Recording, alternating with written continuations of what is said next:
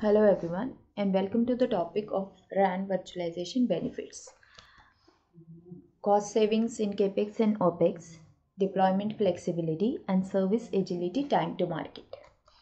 Virtualization enables communication service provider to deploy software-based network functions on general purpose hardware, rather than to install these applications every time they need a new function.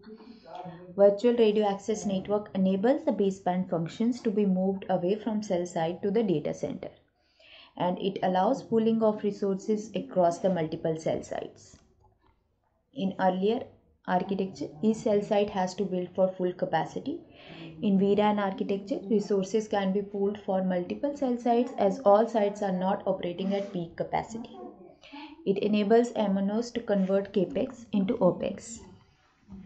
Here the BBU need to be kept at antenna location. This will reduce the leasing cost. It enables intelligent scaling of resources. Easier software update. It is based on open platform. Thank you.